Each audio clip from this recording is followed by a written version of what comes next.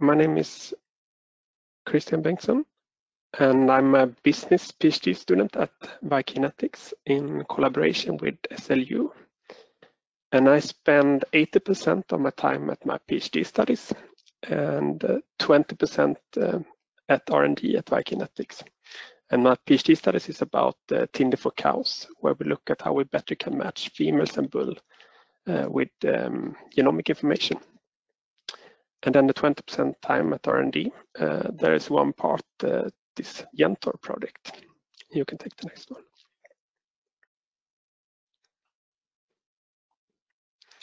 So this is the application text for 5.4, where the task leader is Aarhus University, and we have partners from Ireland and France. So I highlighted some words that we see as important. So we should do something transgenerational. It should include resilience, efficiency. It should be population-wide, and we should look in several key production environments. And all this we aim to transform into what will be presented on the following slides. Next one, please. So our proposed aim is that we want to study the genetic effect of resilience with 2 different breeding goals in 2 different environments using ADAM. Next slide, please. And what is then ADAM? It's a simulation program that models selective breeding schemes for animals using stochastic simulations. And it traces genetic changes in the population under different selective breeding schemes. Next one, please. So to simulate in ADAM, we need some input parameters, and we need good input parameters. And we also needed to define what is resilience. At least for me, the term was new. So we needed to define that. So we made a little literature review to see what has been done. Next one, please.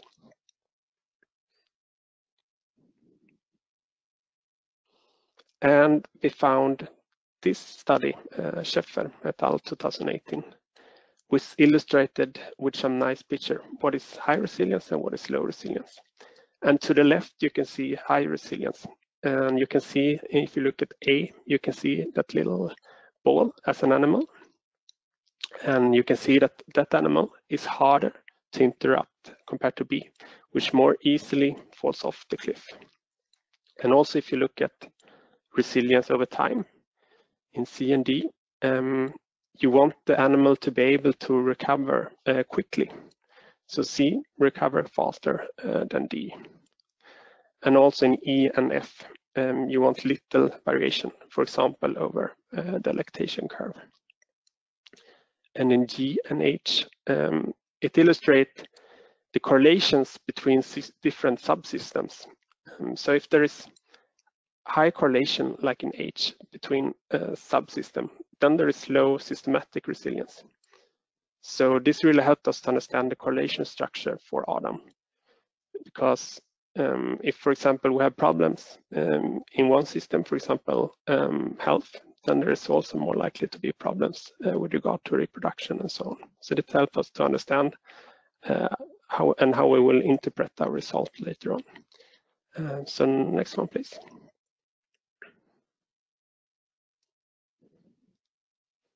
And then we looked into the dairy cattle world.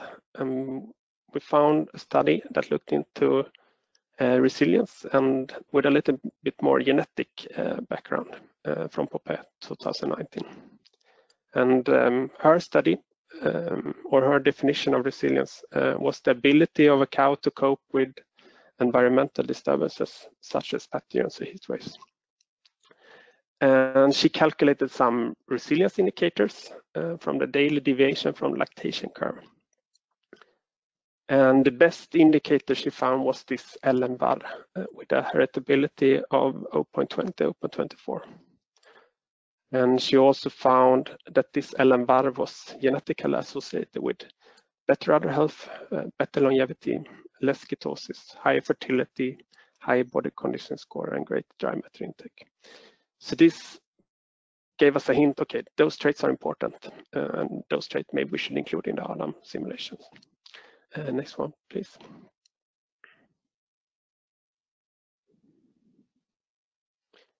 And then, together with other work packages and in our work packages, we have discussed a lot about longevity. And we also seen great presentation today regarding the topic. So longevity is some kind of way we should include. And maybe residual longevity could be the answer. And that would then be longevity corrected for all other traits in the breeding goal, leaving us with a trait being dependent on the other traits in the breeding goal, compared to maybe the more commonly used in GenTORE countries functional longevity, which is adjusted for within herd production, but more describes the cow's ability to avoid involuntary culling. Next one, please.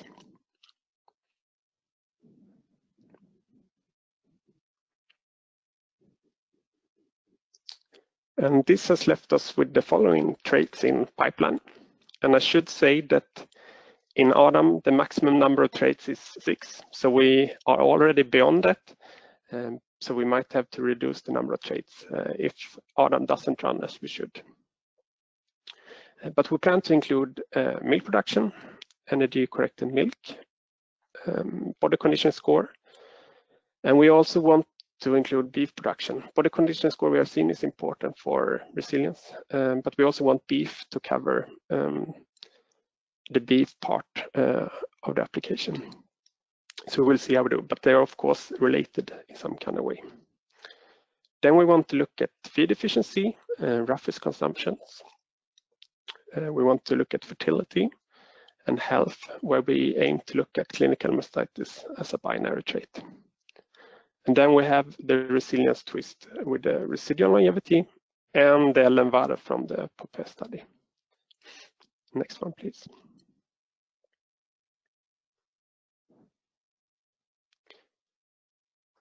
So when you're simulating in ADAM, you need good inputs, as I said, and we need to understand and know the correlation between different traits, and especially the genetic correlations. So here I illustrated that with some arrows. So green arrows are correlations that we know from, for example, the Popé study. So we know the correlation between the indicators towards production and also towards health, fertility, and dry matter intake.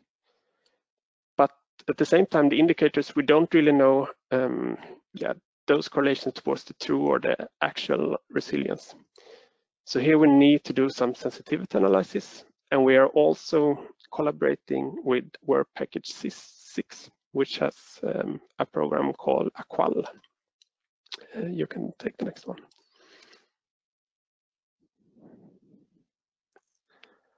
And AQUAL is a dynamic model from birth to death. And the goal is that AQUAL can be used to improve our understanding of known and unknown correlations for ADAM. And then when we are finished simulating and we hopefully improved the genetic parts in the population, then that can be inputted in AQUAL to improve and to better understand their model. So it's really a two-way collaboration here. Next one, please.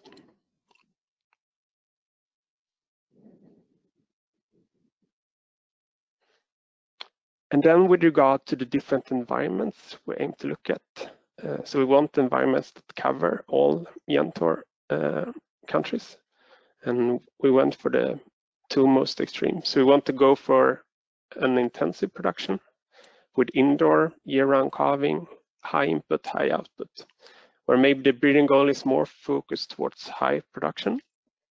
And then we want to look at a more extensive production, a grazing system, seasonal calving.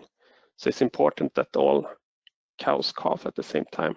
So in the breeding goal context, there's more focus towards fertility and roughage consumption. Next one. Then we aim to include two breeds. We aim to go for the Holstein in a more monotonous Regan cattle like the Montbéliard. And they will of course have different genetic starting levels. So maybe the Holstein cattle is more towards the intensive production right now, and Montbéliard is more towards the grazing system as it is today. And we will see what we can do with those different starting levels. And we want to investigate those interesting breed/genotype environment interactions. Next one, please. With regard to the standard, with regard to the genomic breeding scheme, we aim to go for a standard large population breeding scheme that others have found optimal in Adam with regard, for example, inbreeding and so on. So we aim to go for a breeding nucleus with around 20,000 cows, where 2,000 bulls are genomic tested per year, and 100 of them selected.